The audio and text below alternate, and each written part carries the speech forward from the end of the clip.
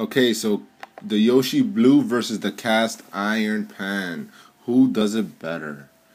Um, to start off, the Yoshi Blue is extremely lightweight and cast iron extremely heavy.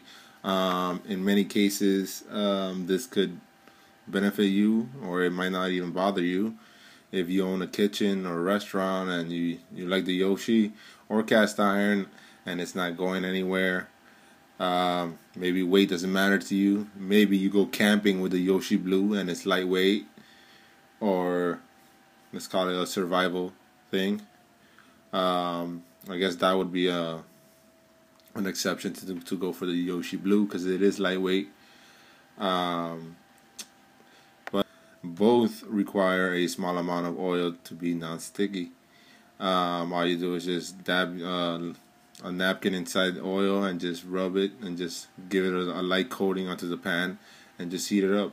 So in this terms, they're both tied. There's no pros or cons. They both need a little bit of oil. Now, if the food you're cooking is high in fat, then you don't need any oil, and it'll just the fat that's in there will just require enough lubrication for it to become non-sticky. Next we have the Yoshi Blue can be damaged with metal utensils. It tells you in the manual to stay away from metal utensils and to use wooden or plastic utensils. Now, of course, you can use a metal fork or something. Just make sure you just don't scratch the surface. Just puncture the meat, the steak, or whatever, and flip it upside down. Don't do it like an animal, and you'll be set. Now in cast iron, you don't have to worry about this. It's a piece of metal, and on metal is not going to do anything. So you have no worry in a cast iron there's no worry in damaging the pan.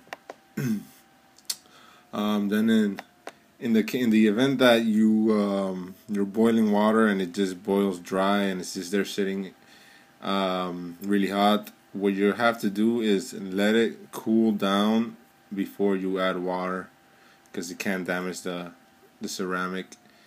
So this is a downfall. Cast iron, of course, you don't have to do.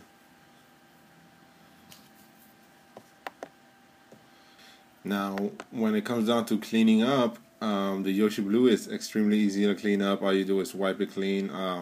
Tells you in the manual just to put a little bit of lukewarm water on it and just add some soap and wash it with your sponge. You're not supposed to use a steel wool or a copper pad to clean it, because it can damage the ceramic diamond coating. So that there is a downfall there, but it's not really a downfall because it doesn't really need a steel wool. I've used it plenty of times. I've cooked eggs, chicken, steak. I've even tried mayonnaise on there, just dabbing it in there, and cheese, and nothing sticks unless it just falls right off. Now, in the case of the cast iron, it can get stuck, and you will need a steel wool. Depending on what you eat, of course, or cook, you might get stuck. But you can leave it overnight. That's the good thing. You can leave it soaking overnight, or what I like to do is just add some water in there and then boil it, and then it usually just comes right off. I'm sure you can do the same thing with the Yoshi Blue. So there is a few benefactors here, but the Yoshi Blue, it really falls off, so it's no big deal. So these are just a few things that hopefully help you decide whether you want a Yoshi Blue or not. I bought one, and I bought the 1999 version in Walmart, not on the TV. So I didn't get the glass lid or the slicer or anything like that. So whatever, it's not really a big deal. I enjoy it. It works great. Try it out. Check out some YouTube videos. Maybe there's some reviews out there. And yeah, there you have it. Yoshi Blue versus cast iron.